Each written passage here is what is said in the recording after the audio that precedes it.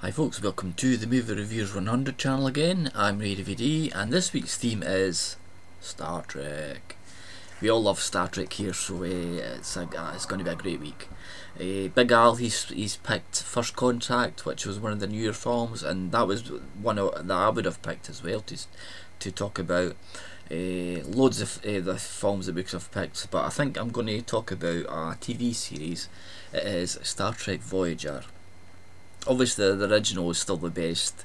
You can't beat Captain Kirk and Spock and Bones and all the rest of the characters, but it got a revival. The Next Generation, I wasn't all that keen on at first. No, I've seen a few episodes and yeah, it was fine.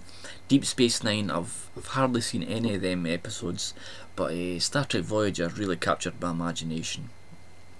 And the basic plot of it is that the Voyager is chasing a Maquis ship, and they both get blown into the Delta Quadrant through an explosion, and they're trying to make their way back to Earth. It's going to take them something like 20 or 30 years to get back, or even I think it's actually 70 years originally.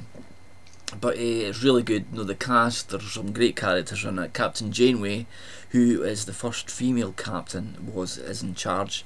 The two ships that got blown into the Delta Quadrant, they combine their personnel and stuff, and they become Star Trek Voyager. So it's like a ragtag bunch of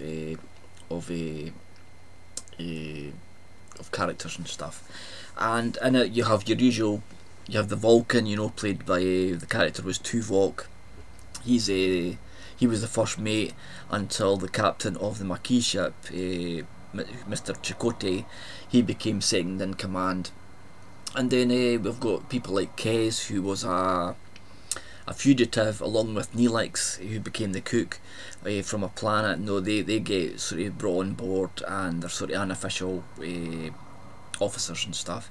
And Kez has got like these sort of psychic abilities and stuff, and she was in the series for the first 3 seasons, and they were good characters and stuff. But then I think they wanted to sort of spice it up a bit and get some more viewing figures and stuff. So in season 4 they brought a lot of they introduced 7 of 9, who is a Borg. She was originally a human child who got captured by the Borg, and they're trying to install her into being into the human race again and stuff. And it's good to see her they're trying to re-educate her to be like more human-like and stuff. And then that she's got a good sort of relationship with the Doctor, played by Robert Picardo. It's a bit like Pygmalion, Eliza Doolittle. Is it Eliza Doolittle and stuff? He's trying to teach her how to be, instead of being a lady, he's trying to teach her to be a human and stuff. And it ran for 7 seasons, and really, really good.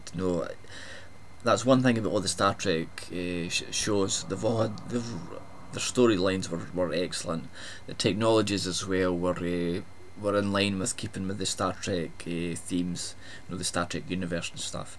And really great characters. Jerry Ryan played 7 of 9, and she really sort of brought a lot to the table. It was like a lot of maybe the purist Trekkies that thought she was just there as sort of eye candy and stuff, but she really came into her own and she became a good character. Kate Mulgrew was the first female captain, like I says, and she really played the part well. There's a lot of debate how well a female captain would be received and stuff, but she did a fine job of it and stuff.